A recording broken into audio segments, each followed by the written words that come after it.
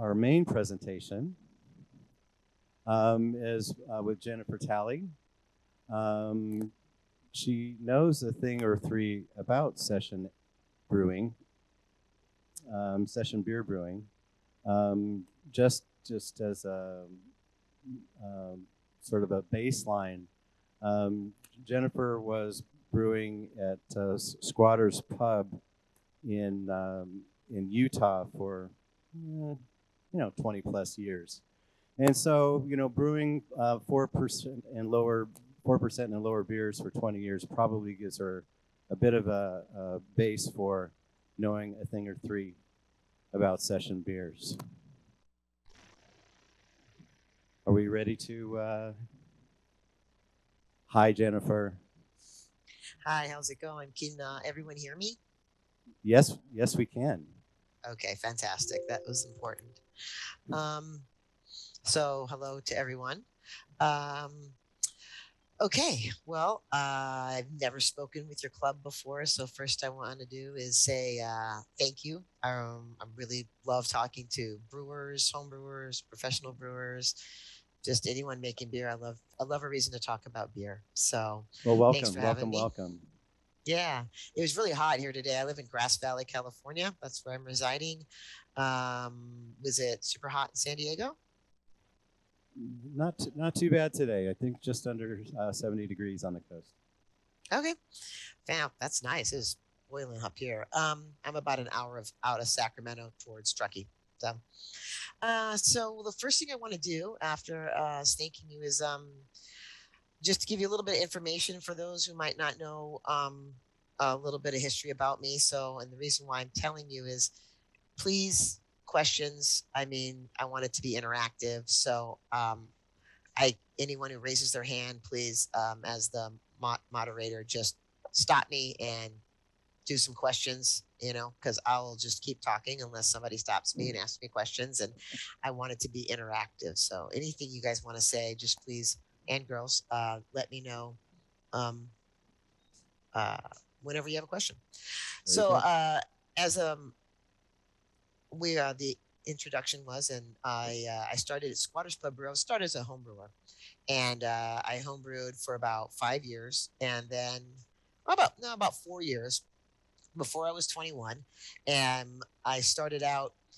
For those of you who don't know, I followed the Grateful Dead for about 10 years. When I started about age 14 till Miss Jerry Garcia died in July of 1995. So I was about 25 by then, and so it was a long, I just spent a lot of time seeing concerts and enjoying really good beer.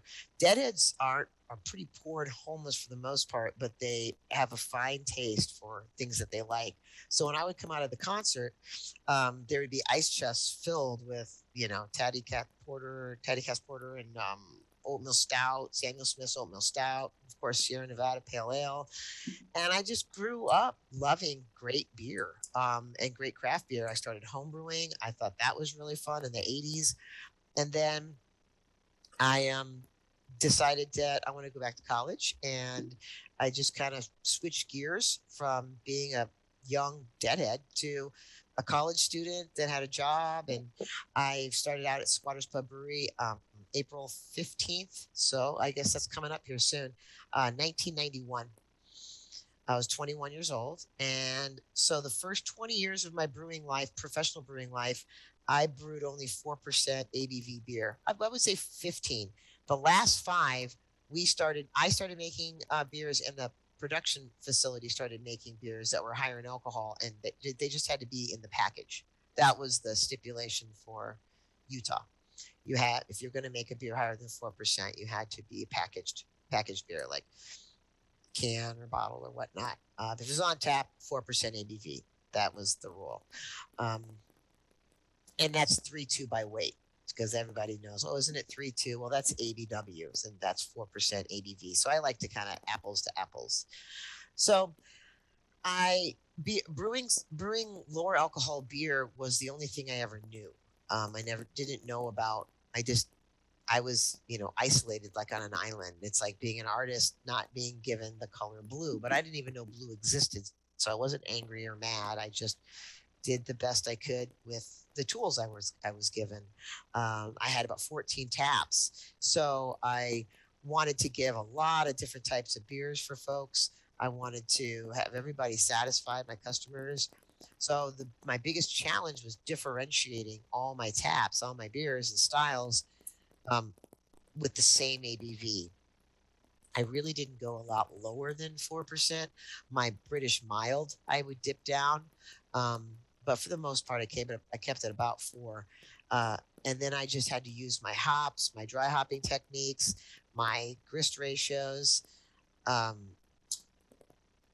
anything I could think of. And I had some nitrogenated taps I worked on, to differentiate it. Because one thing I can't stand, and it's not just with lower alcohol beers, is when you go to a pub or someone's home that has their home brew and every single beer tastes the same. It's just different colors. I like it when there's different flavors going on and you got something to talk about and something's interesting. I don't need it to be new all the time. I just don't want to taste like the last beer I had.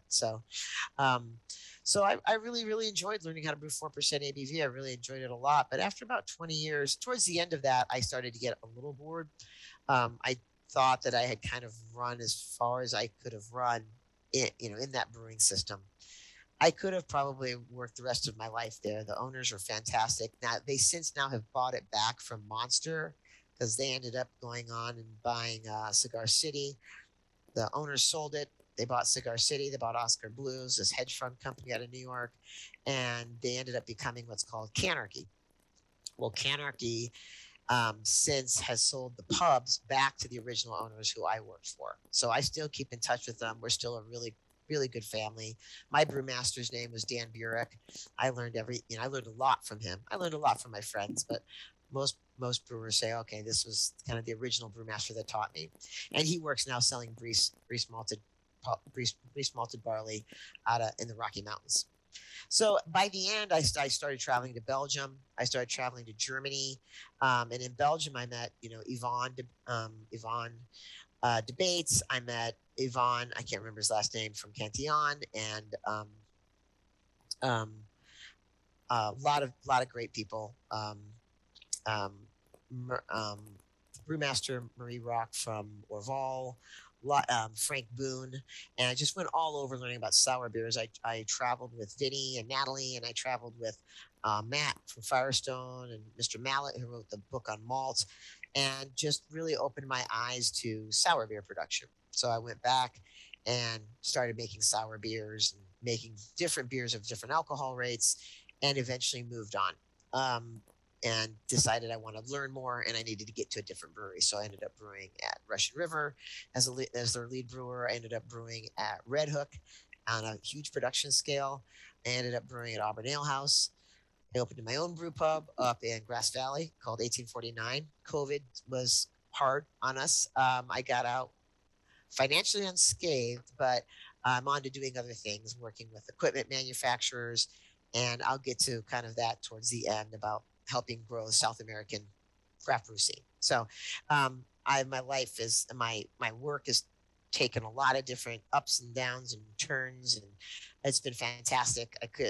So happy I could. I'm so happy I realized I was a brewer at a young age. I think I was kind of born one, but that's just my own hippie stuff.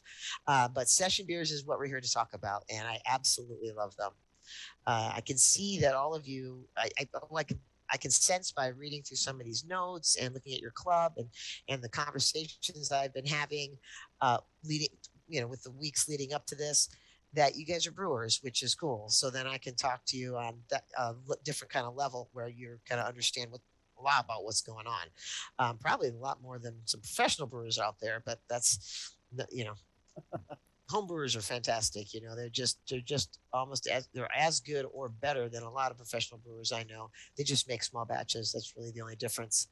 Um, and then maybe they don't have access to some of the tools we have in the lab. But so first of all, I don't know who's read the book, who hasn't read the book. I don't really want to just kind of reiterate the book. I mean, it's not that expensive on Amazon. That'd be my plug. It's like $13. I'm sure you can find it cheaper.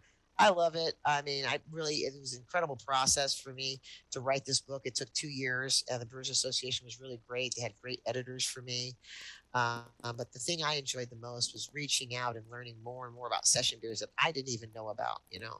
I learned so much, and I challenged a lot of my ideas because it's one thing to be standing around a beer festival and um, spouting off something you think you know, and it's another thing to write it down in a book that all your friends are going to read. Yeah, so you got to really make sure you know what you're saying. You can't just make statements that aren't backed up. So I got to have a lot of fun with the research. Um, if there's not any questions right now, I wanted to kind of maybe go through basically uh, the process Well, of making a session beer. My process, I not have the I have process. I have My a comment. process. I have a comment Yeah, about your book. sure. This is Lauren, by the way. Hey, Um, Lauren. Hi. It's been fun emailing with you lately. But my comment was, it's too bad that you're not here in person because we have some members who are upset that this is not actually a book signing session. Oh, well, invite me back, and I'll bring a bunch of books, and then we can have one, and I could talk about dry hopping techniques for 45 minutes, or I could talk about Okay, how to brew sour beers for 45 minutes, and I'll just happen to bring my session book. that sounds great. Thanks. Anyone who mails me a session book, I'd be happy to sign it, but it's more fun to do it in person. So, Absolutely. okay, well, basically when I was designing session beers, um, at Squatters and beyond. I even designed them, when I was, made, ESB and for Red Hook, and I made Long Hammer. I made that was not a session. That's about 6%, but I was making a lot of Kona beers because when I worked for CBA, I made a lot of BJ's. We produced a lot of BJ's beers, Red Hook's lineup, Widmer's lineup, the Hefa, and produced production beer brewing for Kona. So um, I brew a lot of session beers even after that. There, you can usually find one or two on tap at any multi-tap pub or any brew pub. First, I always start when I design beers from the back of from what the beer is going to taste like to then how to build it. So it's like reading a magazine from back to front. It's just the way my mind works. Might have been the Grateful Dead shows, I don't know, but it's definitely the way it's always worked for me. So I would envision what I wanted to be drinking. I would envision what I wanted to taste, how I wanted to represent. If it was a historical style, like a dry Irish stout, um, that I would go ahead and I would read about the history, and I would kind of get the passion going inside, learn about what was going on in the economy or in the country of the time where the beer spawned from. I would then go down to the store. I'd buy as many of this type of beer as I could find. Doesn't matter if it was craft beer, it was made in North America, or if it was made in the actual country. I would just go through a huge tasting with myself and whoever would join me. And I always had a lot of participants because I'd never liked to design beers in a vacuum. I always like to talk to other people about it. And then I would get the flavors, and then I would kind of push everything aside, and I get my brew sheet out, and I start with a pencil, and I just start writing down my recipe. I don't like to copy other people, but I just like to have inspiration and get to know something, especially if I'm going to put a style guideline on it and kind of put it in a box, as you would say. Some beers kind of have these boxes. Some beers have these boxes, and we take them to a different place and put a new blueberry in it, or I guess pastry flavor. I guess people are making pastry beers now, or they have been. I don't know. Maybe someone can tell me what that is at some point. I don't know. Does it have to do with dough? I don't know, but I've never made a Yeah, pastry we style. wonder about that too. Yeah. Okay. So, well, what I'm saying is, without being disrespectful to the creativity that's going on in the craft brew world, when I grew up in brewing, it was very classic brewing styles, and there are people still doing it. So I paid a lot of homage and honor to the history and the flavors that were developed. Um, Sometimes I would do my own take, and then sometimes I would make beers that just didn't have a style, didn't have a box, and I would just name it whatever and just didn't put a style to it. And I would say, it could kind of be like this, but it's more robust and it's its own thing. Um, so for so I would envision the beer I'm drinking, and then I'm like, okay, I want to make session IPA. So I would go up into the malt room and, some two row. Um, I never use caramel malts in my IPAs. Any type of IPAs, I didn't use caramel malt. Um, that doesn't mean it's not allowed. There's no that hard rules and really a lot of brewing, except for keep your dissolved oxygen down, except when you want it, and then make sure it's correct when you want it. We can talk about that. So, how I would build basically throughout the whole process of making a 4% session beer that has flavor and it's interesting and it's not thin and it doesn't taste like water and but it stays at 4%, but it's not too cloyingly sweet, is you're trying to build body everywhere you can in mouthfeel, okay? Because alcohol is a major flavor constituent. And when you take it away and keep it very low, you have to find that body and mouthfeel other places, but you certainly don't want to find it in residual sugar. And you don't want to leave a bunch of sugar unfermented behind because that, just low ABV does not make a session beer in and of itself. If the beer is not high in quality, I don't care what alcohol it is. If it's 4%, 3%, that doesn't make it a great session beer. My definition of a great session beer is one that you can drink many of, okay? One that you can drink throughout an entire session, and that is a session with friends sitting around. In England, they call them round buys. Round buys. That means, you'd have eight, mates in a pub, and it was okay, it's your turn, Lewis, it's your turn, Alex, and they would actually have systems on their arms where they would have like circles. And I was once in Berlin and they were doing a round by system and they were using a pen because they had like seven friends and they were all out at this crazy dance hall place. And I was like, what are you guys doing on your arms? And they're like, oh, it's like how we keep track when we're drinking on how to make sure we know who buys the next one, who buys the next beer. Well, these are called sessions. I mean, you can't sit. I mean, I'm sure there's some people that you can um, drink 10, 9% beers, but not a lot of people I know. So, um, a lot of times these beers that people are drinking are the lower alcohol if they're going to be drinking all night, drinking for a long period of time. So, Speaking of drinking all night, is there one that you would like us to pour, Jennifer? you're welcome to pour the one I would start with would be the I would start with the Boddingtons. That sounds great. Yeah, go ahead and start pouring it. I would develop my malt profile to try to build a little body into it. And so I am not a fan of dextrin malt. And I'm not talking about dextrose, not corn sugar. I'm talking about dextrin, which is, provides unfermentable sugars and unfermented body without giving fermentability. I'm not a big fan of carapils. I didn't like the way it sounded when it went through my mill. I didn't really see the results in the body. So I ditched it at a very early part of my career. And I would try to build some body with Munich malt, just very low Levibon Munich malt, Munich 1. I was in most of my session beers 5 to 15%.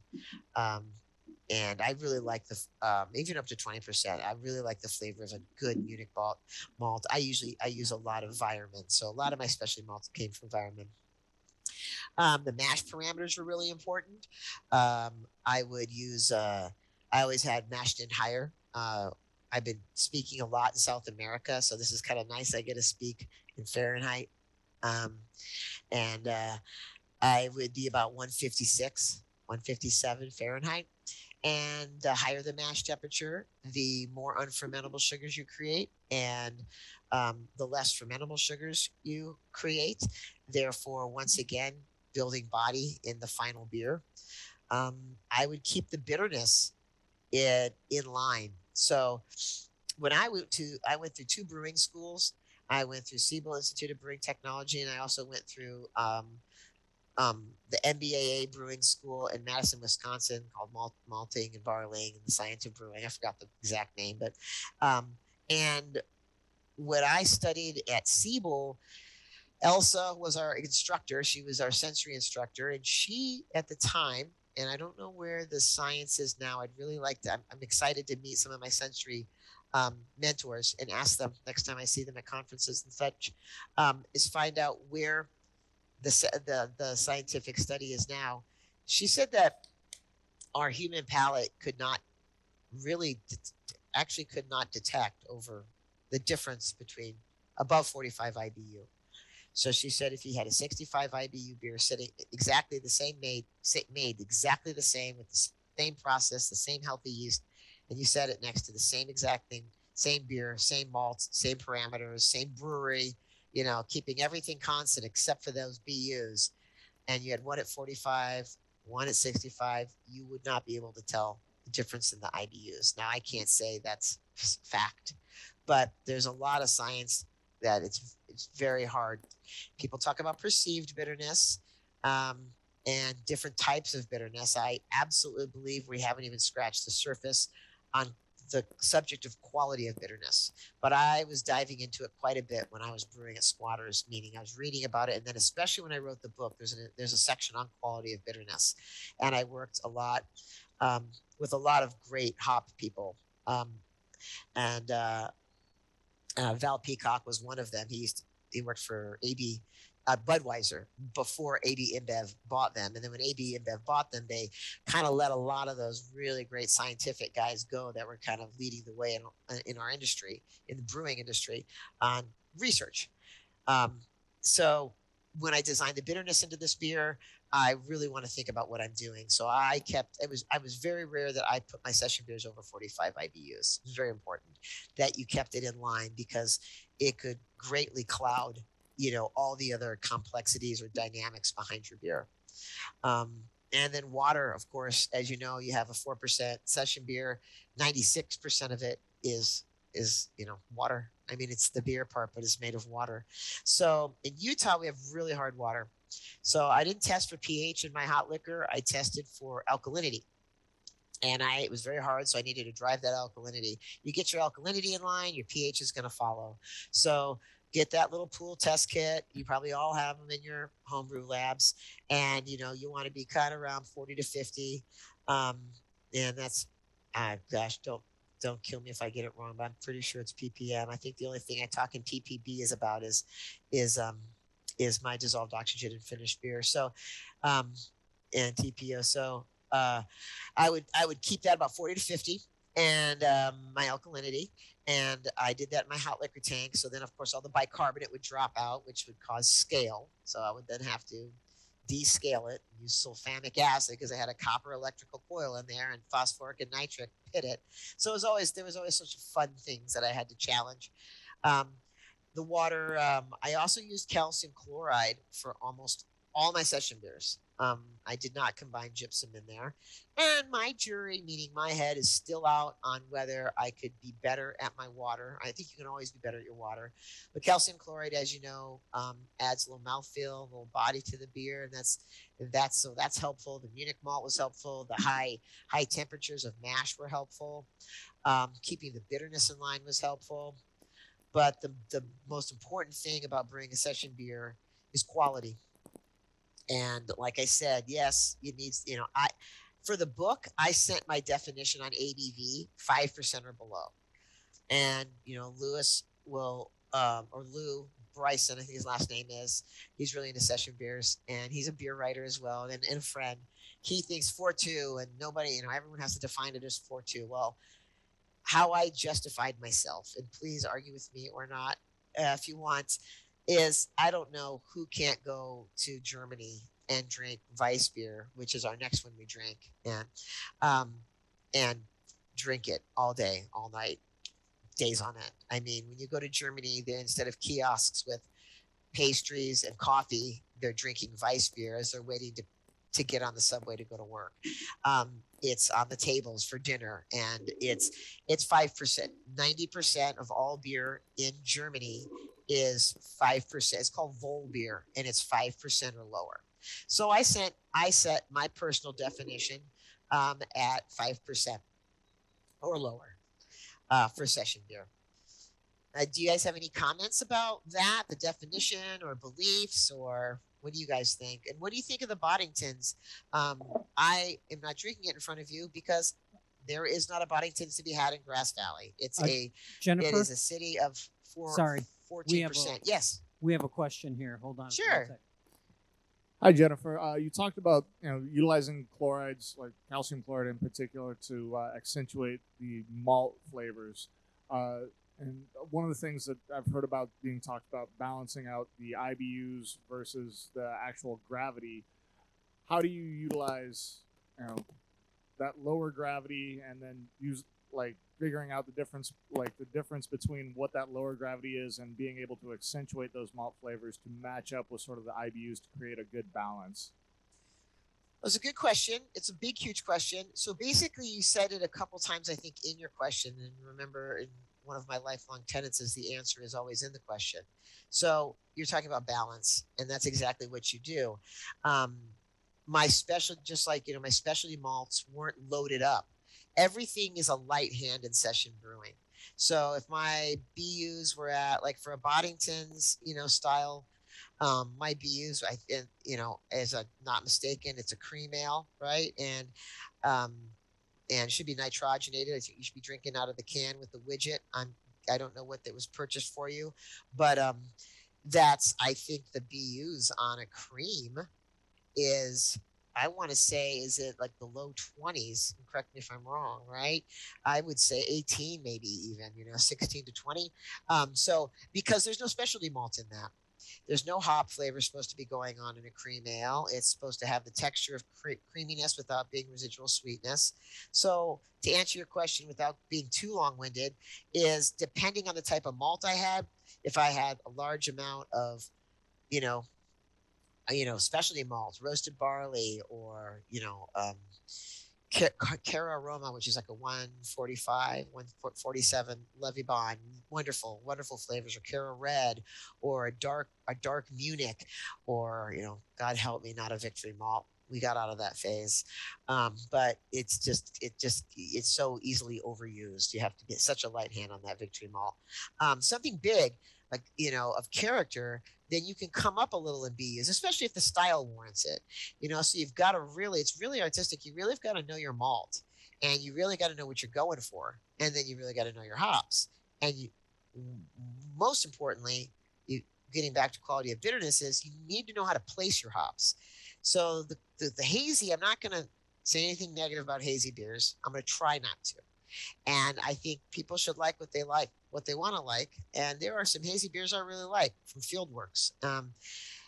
However, the idea of putting a lot of bitterness in at the end and nothing in the beginning is very odd to me. I brewed a lot of beers um, when I brewed them very classic styles. I put bittering hops at the beginning and aroma hops at the end, and then I went through my 20s and tried to dismantle everything I was taught and think I could think of something new. And I switched everything up. I started noticing that if I drove my bitterness units towards the end of my boil, 5 minutes to EOB, whirlpool, um, and I hand calculate every single time I brew. Every single time I have brewed and every single time I brew in the future, I hand calculate my BUs. I don't use a calculator. I use a calculator, but it's just old school hand calculation by the MBAA. And I figure out my bitterness. I know my utilization. I know my alphas. I know, you know, I know the utilization, the alphas, and then depending on the boil time, depends on my utilization rate and all of this. So I would hand calculate them, and if I drove that bitterness at the end of boil in whirlpool or whatnot, um, it could be very harsh. It's not a pleasant. It's a different type of bit. All bitterness is not equal. It's different depending on where you bring the bitterness out of the wort while boiling. And this is what I'm talking about. I cannot point to a scientific paper, but I would love to talk to Shellhammer about it. I would love to talk to OSU guys about it more. And maybe someone's written one and I just haven't read it yet. But I think there's a lot of future in the study of bitterness and how it's experienced. So to answer your question long-windedly again is balancing your bitterness with what else is happening. Now, as far as the calcium chloride goes, I have a really great mineral salt calculator that was given to me by some folks at CBA, Joe Casey, and it separates the calcium from the chloride, so I can figure out exactly how much calcium I'm getting into my wort in the mash process, because calcium's needed in the mash process and it's needed in the boil process. You need it both places. You only bring over 40% of what you put into the mash process into the kettle. So I design my beers between 80 and 100 ppm of calcium in the mash. So through calcium chloride, I put it in. I put it in the throughout the mashing process, and then I take 40% of, let's say I had 100 ppm. So then I bring 40 ppms coming over to the kettle. That means I need to add more into the kettle to get back up to 80 to 100. So my parameter for the mash and the kettle is the same, 80 to 100, 80 to 100 ppm. And then I take into account that I bring 40 over, in this case, from the mash. So putting calcium in both places was very, very helpful. And then, of course, if I had just two row or all pale malt, no specialty at all, then even with my alkalinity in line, I needed to buffer that mash. And because my sparge water, you know, my it would rise. And so to buffer that, for a Pilsner brew, I acidified my foundation water. And that's a little bit of a process to learn. I'm sure most of you guys already do it. I used lactic, but you can use phosphoric. But it's a high percentage, and it's a food grade high percentage made for this. And I would pour that into the foundation water. So getting your pH in line. So Thomas Kuhn's recommends 5.4 to 5.6. See, all these parameters, I call them critical control points, and they're very important to hit, because this all represents the quality of the brew you're doing. And it's very easy to mess these up. And if you don't hit your mash pH right, you overbitter your beer, you don't use the right salts. All of these things are going to affect the end flavor of a beer and really reduce its drinkability. Now, if you've got a big 8% alcohol beer, you don't notice them as much, I believe, as you do in a really gentle 4% beer.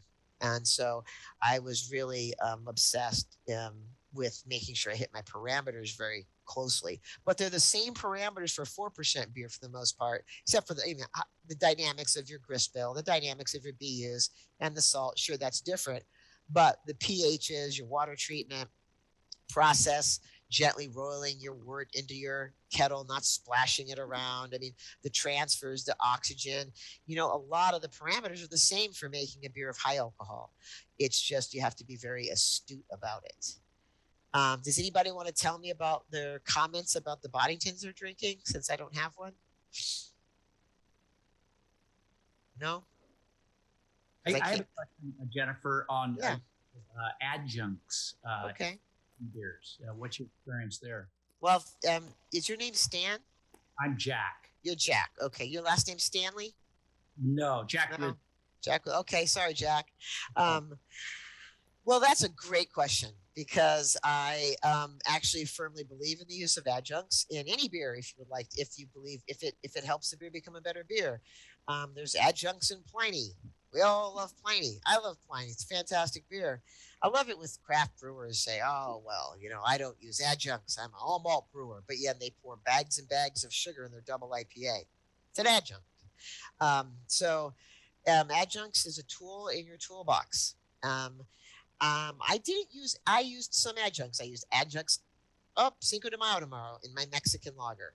I used corn. It's part of the flavor profile. If I made an American premium lager, I used adjuncts.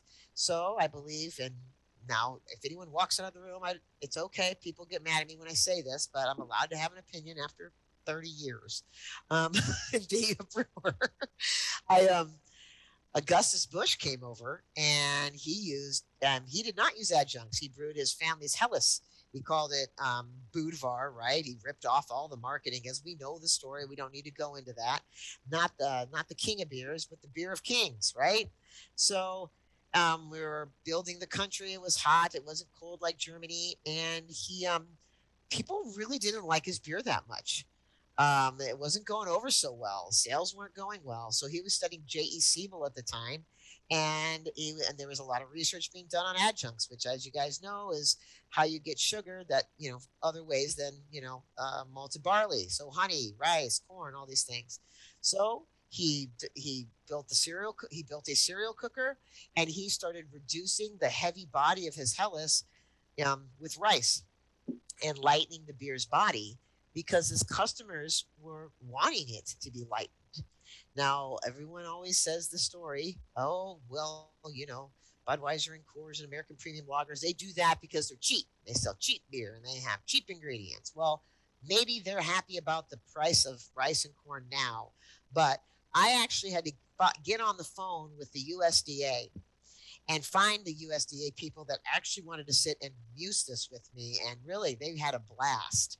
And sometimes it would take a day to write an entire chapter. Well, not exactly, but it would be easy. I just fly through it. And sometimes it would take a month to write a couple lines. This is one of those proving of those points I talked to you about earlier, or at least trying to back it up with some real science evidence. So I got a hold of USDA, and we got a hold of some very, very old records back in the mid 1800s. And I wanted to know if what the price of barley was at the time compared to rice and corn, because that would define my point. That the reason, and it was Jim Helmke, brewmaster, 30-year brewmaster at Yingling, that tipped me off to this possibility. He goes, Jen, you got to remember when I was doing research for the book that American Premium Lagers, the reason they brought adjuncts into their beer was not because of price. It was because of quality and flavor and taste at the time. And I said, whoa, I got to prove this. I got to see if this is right. So sure enough, there was only barley back then. It wasn't feed barley and malted barley. It was just barley. And it, sure enough, back in the time, the price of barley was up and down all over the place. And it was very inconsistent as far as the efficiency of it, too. So the brewers were not hitting their Platos. They would be up and down. And it was just, the malting process was not refined back in the 1800s in North America. But rice we could get, and it would be a lot more consistent. Sorry. And it was a lot cheap. And it was but it was more expensive. But he included it, even though the price of rice was consistently more expensive than barley, because he wanted to lighten his bodies. So I do believe in the use of adjuncts. Now, I don't use adjuncts in making a session IPA. However, I think a little rice would taste pretty nice, to tell you the truth. I'm not scared to use adjuncts where I think adjuncts are warranted. So I don't use adjuncts in a nice hearty amber ale, but I hope that answered your question. Thank you, Jennifer. I was thinking specifically lactose, just a little dab of lactose to kind of round out and fill and give you a little sweet finish, If you want that, if you want a little sweet finish and you want to round that, yeah, sure. Cream ale probably be a real good place to use that. Certainly wouldn't use it in a German Pils, and I certainly wouldn't use it in a Weiss beer, a Hefeweiss or a Crystal Weiss, the dry, snappy beers we love so much. Maybe a Kolsch, I don't know. Maybe, you can play around with that. It all, like I said, it all goes back to keeping that end result in mind, because you used some words there, and you don't always want a little bit of the sweet, or, you always don't want it to be round. Sometimes you want it to be snap. And a little drier and crisper. So I think that'd be a wonderful thing to play with. And so I do usually end that rant about Augustus Busch's. It's one of the first craft brewers in North America. People hate it when I say that.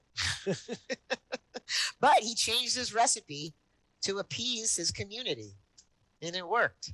Now, obviously, they're far from craft beer now. But when it started very small, and it started very humble, So what did you think of the Boddingtons? Did it come in good shape, or is it oxidized? Because most of the time when I buy Boddingtons, I find a good amount of oxidation in it. Anyone have a comment on it? It's creamy, very creamy beer. Well, good. Okay, it's creamy. Well, that's good. They did that job well. I would say let's pass out our next beer so I can have one. Hold on a second. Let me get my daughter to get me one. Give me my Weiss beer and open it up and get me a Weiss glass. A Weiss glass goes like this, and it comes out a little bit at the end. A Weiss beer says, it's the German bottle. It says Brau Weiss on it. I couldn't find Schneider Weiss. I love Schneider Weiss. It's fantastic. Show it to me and I'll tell you. but I found an Ayinger, so I went with that. No, that's an IPA. It says IPA right on it. No, the other one. Sorry, guys. The one, the bottle. The Jennifer, bottle. it's hard to find good help. Jennifer, do these assistants travel with you? And For the first time, I'm taking my assistant to Tampico, Mexico, to a. It's a bottle Jennifer. of beer. Yeah, I It's got in a the question fridge. for you. Yeah, go ahead. Okay, so when here, I don't know if the people can people on the video see me if I'm up here? Okay, well then, hey, then you see who's asking questions. So when you were talking about adding the chemicals, the mash versus the boil kettle, can you expound a little bit more about that? Like, why would you Yeah. do one versus the other? Yeah, hold on a second. She's killing me. Hold on.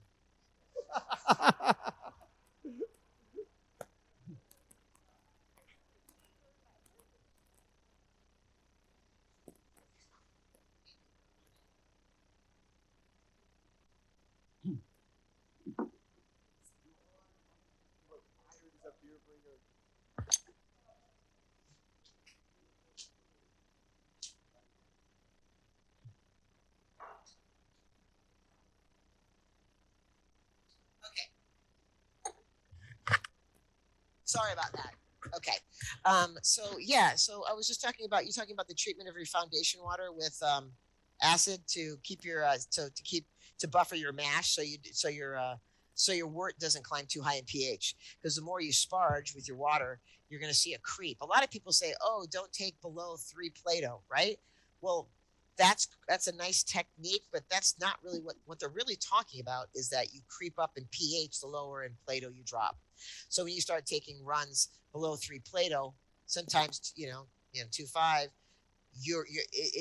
as your Plato runs go down, your mash goes up, for the most part, generally speaking. So if you treat your foundation water when you don't have any like specialty malts in like your Pilsner brew and things like that, then you help buffer the mash by creeping up in pH. Does that make sense? Definitely. What about where you're adding your calcium chloride? If you're putting the calcium chloride into the mash tun versus the boil kettle, what would drive Yeah, it I add the calcium chloride throughout. My bucket of calcium chloride. Well, first of all, I put the calcium chloride in my little bucket, and then I hydrate it. Please remember that if you pour hot water on the calcium chloride, it boils. So that's a safety. Safety first. So just use cold water, whisk it around, and it's going to be a very small amount for you guys, but don't use your finger and use cold water. And then I don't put it into the foundation water. I just slowly add it in, but all of it's in before I'm 50%, before I'm about 50% of the way done with my mash. It's all in there. Thanks. So I got an Ayinger Weiss beer. I think Weiss is just a fantastic session beer. I love Schneider Weiss. When I go up to Portland, I go to Prost and drink a lot of Schneider Weiss. It's really fun. I could just drink them all day long. This one's pouring really clear, but I'm not doing the special technique. There's a special technique where you're able to pour a Weiss beer all the way down and lift the bottle up. All I do is end up spilling beer everywhere. I'm a brewer. I'm not very good at the beerista stuff. So, of course, Weiss beer has Weiss yeast, made with Weiss yeast. There's usually a low rest where we're developing the 4-guaiacol, and it's a kind of a mouthful, but it helps it's part of the ester profile of the banana and the clove-like esters that come from the Weiss beer as well. Weiss meaning wheat. Crystal Weiss. This is called a Brauweiss. But it's a Hefeweiss, authentic Bavarian Hefeweiss. So, one of my favorite session beers. So while we're enjoying this, like I mentioned, because I can see it's 8:10. I don't want to talk the whole time for you, but I did want to tell you that I'm spending quite a bit of time down in South America and in Latin America. So I'll be traveling to Tampico, Mexico for Oro Rojo. I'm spending a lot of time with George Strong, Pete Slausberg, Peter Buchart, who used to run, and his wife, Rezi, who used to run New Belgium. I was there with Oh gosh, from Southampton, who wrote the Farmhouse Ale book. Phil Markowski, last time. Chris Kuzma out of New York. John Palmer, a lot of Palmer spending a lot of time there. So all these kind of old folks that we've been in the industry a long time. We're down in South America. And first of all, it's a really great place. We really enjoy it. But we travel around a lot together, helping brew pubs, helping home brewers, and just spreading what we've learned up here over, last 40 years and making beer, because craft beer is really just kind of, starting to gain some speed down there. And people are opening brew pubs, and we want to make sure if there's any information we can give them, that we're down there giving it to them. So we get invited to a lot of cups. I've been to Bogota and Medellin a couple times this year. That's in Colombia, and hope to get to Cali and Cartagena someday. And then traveled to Ecuador last year, Quito and Cubaya, and been to Lima, Peru. And these are all for beer cups. And I'm going to Tampico. I'm taking my daughter, and she's got activities during the day while I'm tasting beer and helping. And I'll go down and I judge cups, and I'll do a presentation, and basically, we do activities at night and events, and just talking and giving all this knowledge that I'm giving to you today, and then some, with all the brewers around. And so, we have kind of a Russell Shear Award that I won in 2011, I think, and it's kind of a lifetime achievement award for brewers, craft brewers. But for me, the meaning of it, and I knew Russell from Widmer. Sorry, it was not. He did. Was it Widmer, or it was Wine Coop? I'm sorry, Wine Coop in Denver. He died at a very early age. His parents set him up the award. It's not just the innovation in craft brewing, but it's the sharing of knowledge. I see a lot of unfortunate problems right now in the cannabis industry. I live in Grass Valley. It's one of our major economies up here. And these guys and girls do not share knowledge like brewers do. It's very interesting to see them in the beginning and the pioneering of this industry, the competitiveness and the secrecy. And if I could encourage them in any way to just open up a little bit, I really believe what is good for one's good for all. It's always worked for us in craft brewing. We still to this day have that same tenet. What's good for one's good for all. If your pub's doing well and people have a great experience, they're going to go to another pub when they're traveling, vacationing, opens in the town. So you want them to have good beer. They're not competition. They're going to help you also bring people into your pub. So Well, that's we're what down we in South that's what we've America. seen. Yeah. That's what we've seen in San Diego for sure. Is the Good. camaraderie, especially in the early days, has been just amazing and wonderful to see the support, how much support everybody gives each other. That's fantastic, and I love that about our industry. And I mean, really, I've been really just so immersed in it. I was literally I've made some assumptions. I couldn't believe when I kept hearing these people would come over to my house, and I mean, you can't have friends in Grass Valley without having at least 10 farmers that you know. I mean, a lot of my friends are farmers, and I consistently hear the keeping of information, and it's just so sad. So as much as I can do is share our experience with them and encourage them to, share with each other and band together and work together, for, making better, growing better, weed, and getting their and educating people, so people are getting what they want, whether it's sleepy or becoming awake, or maintaining control and stuff. So um, that's something that I highly encourage. So session beers, I mean, really are great for culture. And then I'm going to kind of open it up, and we can dissect anything you want about session beers together in questions, I hope. But I'll end on, not end, but end me talking all the time. So I drink a little beer, take a break, but I'm not going anywhere, is on culture. Session beers are great for culture. I mean, it's just, they're tend to be a little bit safer. You can have your customers come and drink a couple session beer, 3-4 session beers, and maybe stay under the and have maybe something to eat, stay under the legal limit of driving with, alcohol, and get home fine, and maybe be with their family and get to work the next day. They're conducive for our culture in a lot of ways, conducive for, great for cans, taking to the river. And I mean, if you think that craft beer is about 12, maybe it's 13, I'll put another percentage on, but somewhere between 12 and 14% of all beer sold in North America is craft beer. Well, that means 86% is American Premium Lager. Well, American Premium Lager is session beer. So people like session beer.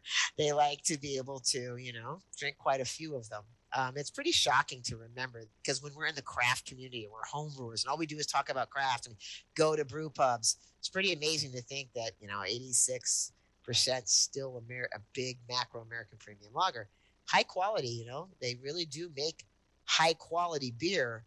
It's just not very unique or diverse. It's very kind of one dimensional. But their parameters they're very good brewers.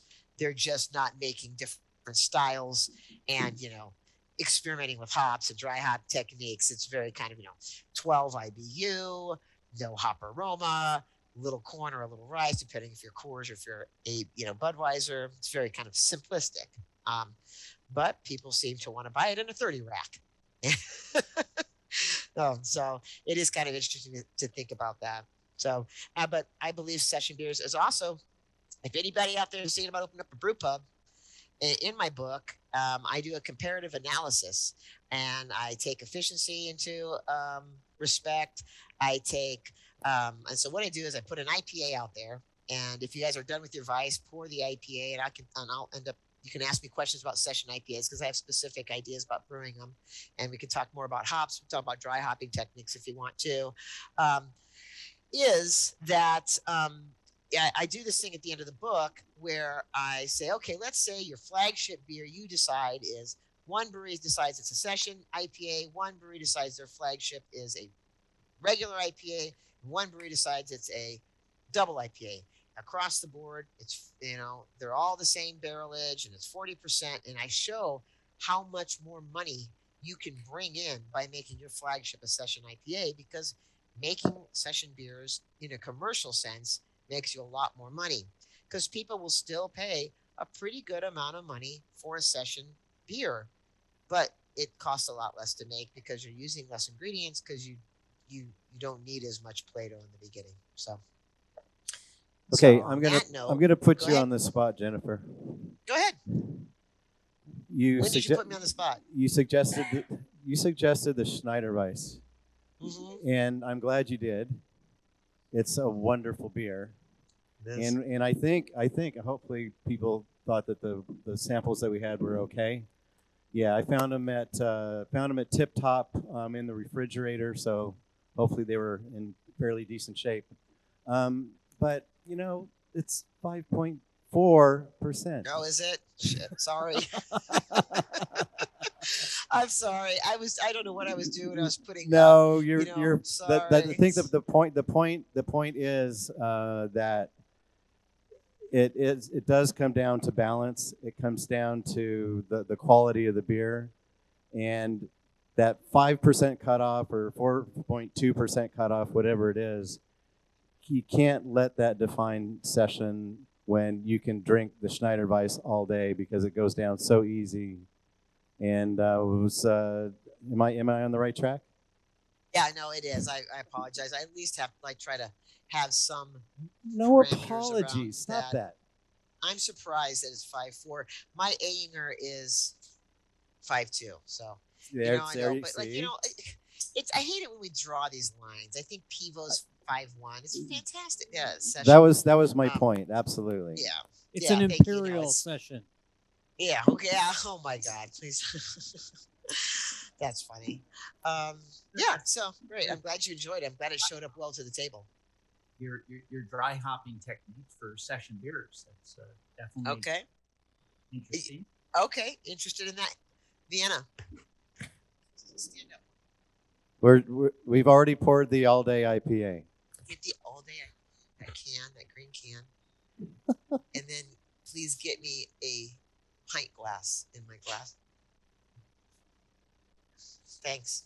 So your assistant is named Vienna. Yes, my assistant is named Vienna. It's the one with the anti-pinky ring. No, the one with the metal ring on the top. Yeah, Vienna. The first. Yes, it is on the right-hand side. Or whatever. Just give me a pint glass with the red writing. Yeah, to the right. No, it's a big glass like this. Okay, I'll get it in a minute. I won my first medal. I won at Great American Beer Festival was for my Vienna Lager. So some of the beers I've known for winning awards with is the Vienna Lager, the Schwartz beer, Alt beer, um, and and these came from Squatters Pub Brewery, and so I won a gold medal for my first award. It was a very lifetime special moment for me. To it's great. You make great beers, and it took 7 years to win an award. And I wasn't like I needed the accolades. It's nice to know that you're not the only one who thinks your beer is good. You're maybe on the right track. So then Vienna was my daughter. I thought that was a good name for her. So she's named after the beer. Great name. Yeah. Thank you. Great I'm gonna daughter. grab my pint glass real quick. Don't go anywhere.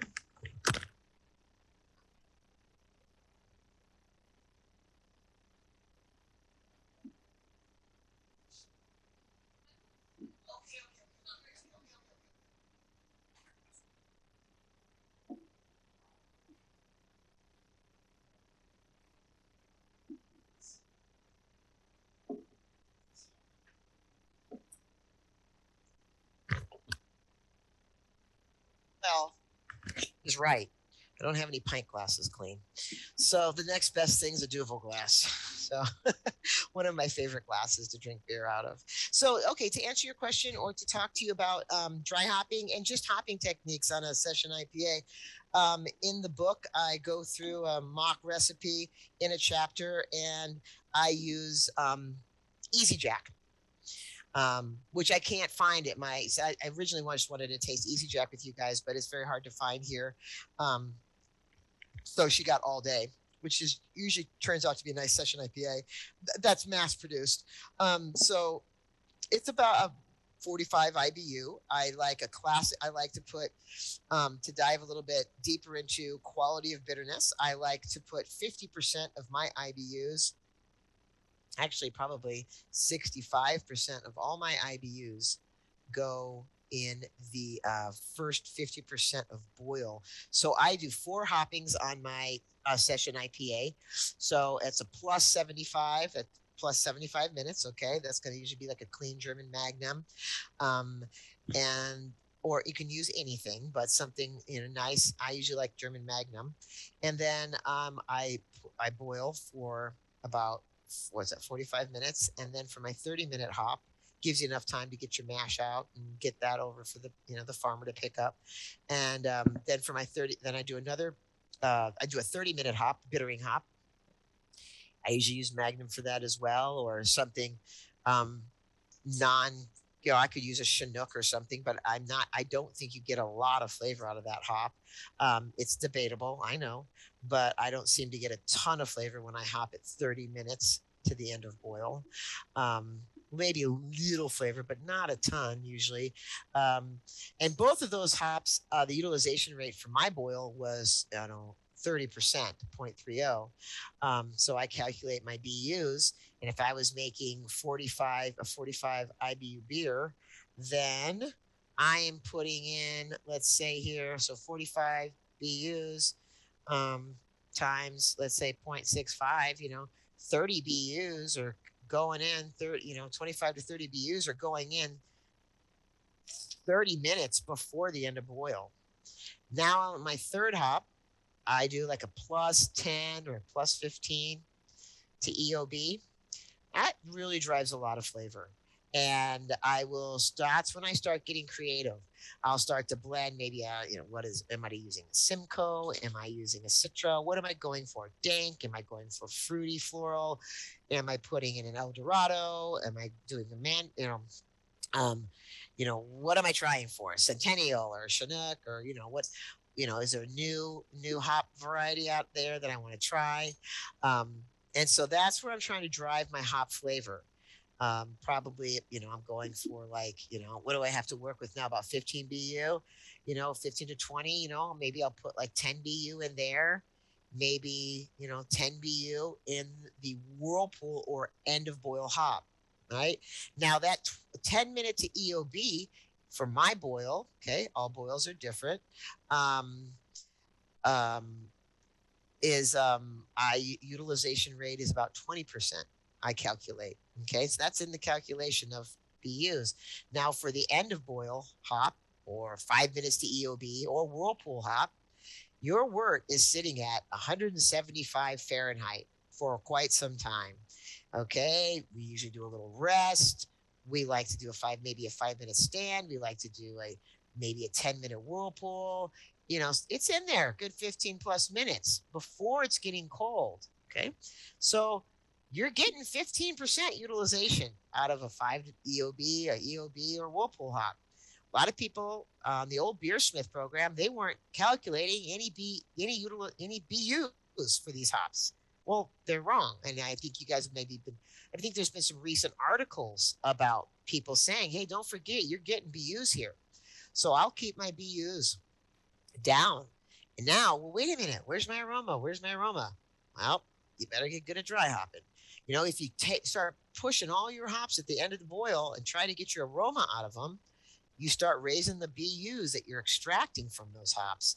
And I get kind of a tongue grabber, kind of an astringent feeling in my mouth. So I like to go to old school hopping techniques where most of your bitterness is driven up front.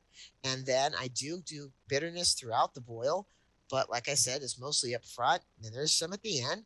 Flavor is driven about 10 to 15 minutes towards the EOB. But if I'm going for that aroma, dry hopping. So I like to dry hop twice. I do my fermentation. All my IPAs or doubles are at minimum. They're about 21 days. I don't do anything less than 21-day term on an IPA. And this is all taught to me by Russian River and Vinny. So, fermentation complete, 24-hour diacetyl rest. And then we go ahead and cool it just a little bit, maybe 5 degrees Fahrenheit. Most of our fermentations, we're using 1056, which is California ale yeast. We cool it down maybe 5 degrees, maybe get it down to 60. After diacetyl rest is done, drop a lot of that yeast out, get a lot of flocculation, yeast cells and proteins coming together. They drop out. Go ahead, do your dry hop. We're crazy. We're about 3 pounds a barrel. And we would do about 3 pounds a barrel. And so about 70% of that dry hop charge. So let's say you have 10 barrels, so that's 3 pounds a barrel. That's 30 pounds times 0.75, 75% of that goes your first dry hop. Then we would not lower the temperature, never lower it below 60, usually about 62. And then we wait 3 days, and then we put the rest of the dry hops in. And then we wait a couple more days, same temperature, all the same kind of warm, dry hopping temperature. And then we go ahead and cool down. Give that a day. And then we go ahead and transfer and use Biofine if you want to gain real good clarity. It turned out really good. That's really a classic way of dry hopping. I went to Auburn Ale House and completely redid his IPA, the Brewmaster's IPA. He's kind of a Brewmaster owner, so he's really kind of on the owner side. And he kind of hadn't really wasn't really diving into new hopping techniques and stuff like that at the time. He's running a business. I totally understand. So I took the Victory malt out for one, and said, I really don't think this is serving our IPA well. And he was using an old Beersmith program, and he had way too many BUs. I calculated it out. He was calculated out to 145 IBUs on his IPA. And I'm like, this is, it's 6%, but this is not pleasurable. I don't want to have another IPA here. The quality was there, but his bitterness was all over the place. He had no calculations on the end. He was using extract in the end. Hold on a second. Please get the dog inside. And so I reorganized where his hops were, and then I reorganized how we did our dry hopping. We bought a Gehalta, we bought an Orbisphere, so we started measuring total packaged oxygen. I bought a Hawk HQ30. We started measuring dissolved oxygen on the way into the fermenter.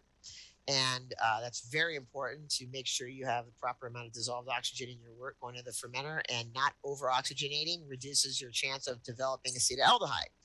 So we did all these wonderful things to the beer. Gold Digger was the name of it, and I won my first IPA award at JBF the year it was the largest category, which is 411. It might be larger now that we have more entries, but it was huge. It was right. It was like the year before hazies just went crazy. So I think other people thought it was a pretty good IPA as well. And this wasn't session. This was the regular IPA. However, I do the exact same technique for my session. I just don't have as much BUs, and I slightly drop the dry hop rate. I don't go maybe as high as 3. Yeah, in the lower, gravity, delicate, section beers, I'm concerned about dry hopping and getting that grassiness. Well, one way you can get grassiness, and I know for a fact how to get grassiness out of an IPA dry hop, is because they built the grassiness into their flavor profile, which was Longhammer. You want to taste a grassy IPA. And I'm trying to be rude. Some people like that. It's all to their own druthers. But they were dry hopping Longhammer and making Longhammer before we really knew a lot about hop aroma, dry hopping, and we were doing lots of different techniques back then. And they dry hopped it cold. And it's a real surefire way of getting grassy flavor out of your hops. So keeping that temperature, warm dry hopping is, and when I say warm, I mean 60 and above. They also dry hopped prior to fermentation. They put the hops in the fermenter, which I'm not a big fan of. It drives grassiness as well, and you're scrubbing out the aroma you're trying to get. It doesn't, and you're really not getting your most bang for your dollar. So. Well, yeah, I just experienced that. I'm getting a lot of inputs and suggestions from people to, throw hops in the fermenter, biotransformation, blah, blah, blah, blah. And I just came out with a grassy, Yeah, hop. no. I listen, we're brewers. We love new ideas, and it's fun to play with it. It's fun to think that, and a lot of times there's some interesting things going on. One firm believer that's not a signed card carrying member of biotransformation is Jean-Marie Rock. And he was a brewmaster at Orval for 30 years. And he's a friend of mine. I sat long hours talking to him about that. And he's a very, very smart man. He's not that much of a believer in biotransformation. Now, I'm sure it happens. I mean, the glycosides and the sugars left over from the hops, and the yeast interacting with them. I've never seen a great result with that.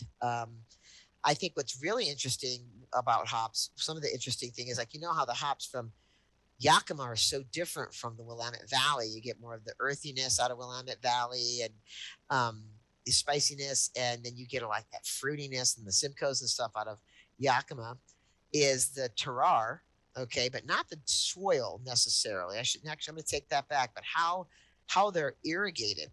So in Willamette Valley, like in Bavaria, it is from rainfall, okay, but in the Yakima Valley, where it's really dry, it's drip irrigation.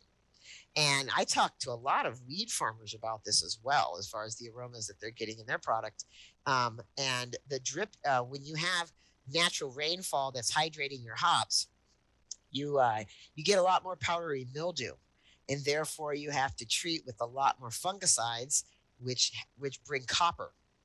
And when you have copper in your fungicides, which you don't really make fungicides without them, I don't think, that affects the flavor of the hop.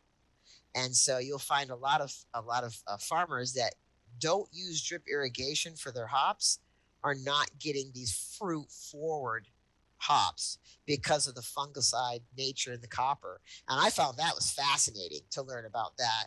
I work a little bit with Hop Growers of America, and we give seminars around the country, around the world. I've been to Shanghai for them, and Berlin, and spoke at VLB.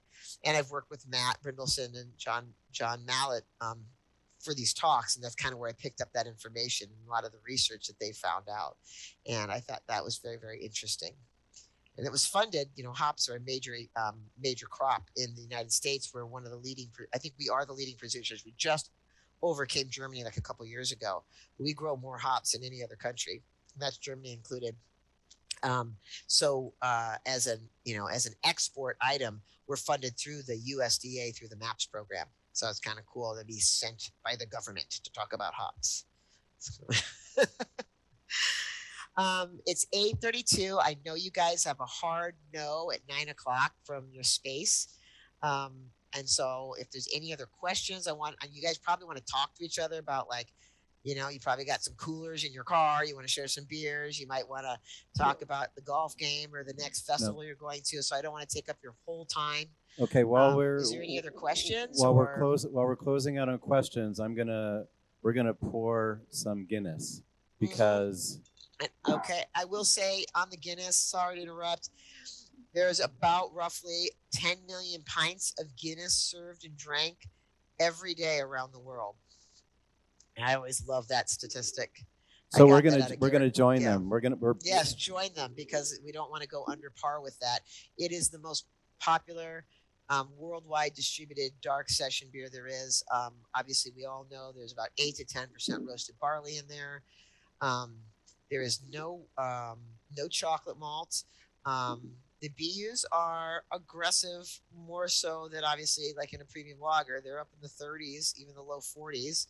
A little bit of caramel malt, but the roasted barley does most of the talking. No need for acidification on that foundation water because the roasted barley brings a lot of acidification in and of itself. So make sure you have a nice. Go ahead. Jennifer, what? The hops used in that. Well, I would say they're German, and they're not. They do two, from my understanding, or one right in the beginning, maybe in the middle. But there's this. You should not have hop flavor. You should have You should not have hop aroma. Yeah, you're just literally backing up the backbone of that malt with some hop bitterness. Jennifer, not a hop, Jennifer, this is Andy Gamlin here. I have a question for you. ABV on a Guinness draft should be 4.2. What does the can say? Jennifer, Andy Gamlin here. Yes, I have a question for you. I'm an avid mountain biker, and I went out to Utah, out to Moab, and I was inspired by one of your beers, the full suspension. And one of the things that sort of inspired me was going out to Utah. Well, of course, all the beers were what you said, 4% at that time, and going up. Doing some mountain biking and then coming down off the mountain when it was kind of hot and then hitting this kind of lineup of all these 4% beers. It was quite refreshing. And one of them that really stood out for me was that one right there, the full suspension. And I really enjoyed the malt bill on that. Before your book came out, I saw that there was a recipe published on it. And I took that beer and was able to, I used basically the malt bill that you had, and I used some basically West Coast hopping on it and made a real nice session beer that I called Slick Rock after one of the big trails up there. But the question really I had for you was what really was the inspiration behind that beer? Can you tell me a story about how you developed that beer? I can because I don't have cats. I have a 100-pound German Shepherd named Mr. Bojangles, but I've got like 9 lives. I've lived a lot of different lives in my life so far. And so after I was deadhead and I was running my brew pub, I took a little bit of a break before I went back to college. I ended up going to college and getting my undergraduate in sociology, my master's in social work. I went to a bunch of brewing schools. I stayed brewing the whole time, put myself through school. Long story short, I became a mountain bike racer in Utah in the early 90s. So at the time it was called NORBA, National Off-Road Racing Association. And so I raced in Vail, I raced in Moab, I raced in Deer Valley, Big Bear, Mammoth. And I got my first full suspension mountain bike. I used to ride for a company called Titus Titanium, which is now called Pivot. And I got my first full suspension mountain bike frame, and I was at the brewery so much, I had him ship it to the brewery because that was safer than shipping it to the house I lived in with all the other college kids, and who knows, they're going to steal it. So I knew it would be safe if they shipped it to my brewery. Now at the time I was a cross country racer, so I rode a titanium full suspension bike. My first full suspension bike was a classic Rockhopper by oh God, what's the name of that? It starts with an S. I forgot. It's not Schwinn, but it's the Specialized. Yeah, so I rode a Rockhopper. But my first full suspension was my Rockhopper didn't have rear suspension, so I had a RockShox on my first full suspension, and I matured up to aluminum frame called the Racer X. So I raced for about 5 years, but then when I really got into my master's program and things heated up around the brewery, I started doing more competitions and more responsibilities in production.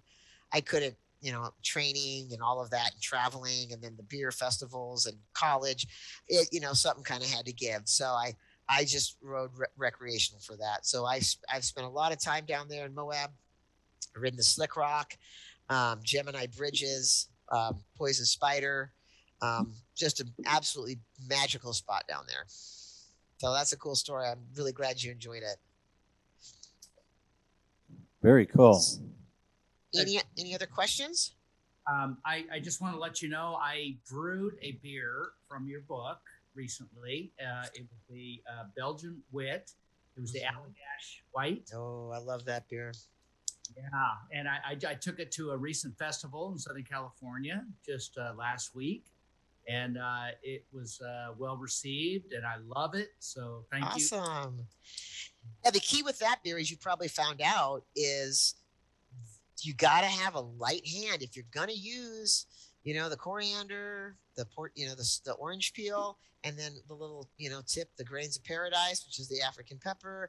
You've got to be very light-handed. If you're going to make a coffee session beer, if you're going to make a vanilla bean session beer, you just got to be very light-handed, because just like you are with your bitterness, like you are with your caramel malt, it's just important that you realize that you don't have that major flavor constituent of alcohol to hide behind. So you really got to it's a very delicate process, but you can make wonderful beers and people will be astounded that they're 4%. Yeah, it's one of my favorite beers right now. Cool. Secret ingredient spice was cardamom. Oh, that sounds fantastic. One quarter teaspoon of cardamom in a 5-gallon batch. And it just kind of added a layer of complexity. I'll try it the next time I make a wit. That sounds great. Thank you for sharing. Jennifer, Yes. this is Bob. I just today cold crashed Carl Heron's English Amber Ale after maturation. So I'm looking forward to trying that as well from your book. Oh, wow. That was a special recipe. Yes, it was. That's a very special recipe. Looking forward to it. Yeah, that's going to be fantastic. Oh, I'm glad you guys are trying out these recipes. The brewers were really wonderful at sharing them with me, and I couldn't believe the collection of recipes I was able to get from my friends and from the brewers around the country. It was really wonderful. No one said no, I don't want to be. Everyone, and they just 100% divulged everything. So I'm glad you guys are having fun with it, and I was really happy to be included in your tasting and really happy included to be in your group. I want to say thank you. Well, no, we want to say thank you to you, Jennifer. Oh my goodness, Awesome. what a great evening. Awesome. Cheers. All right. Cheers, you guys. Cheers Enjoy to your Jennifer. stout. Yep. Thank you very much.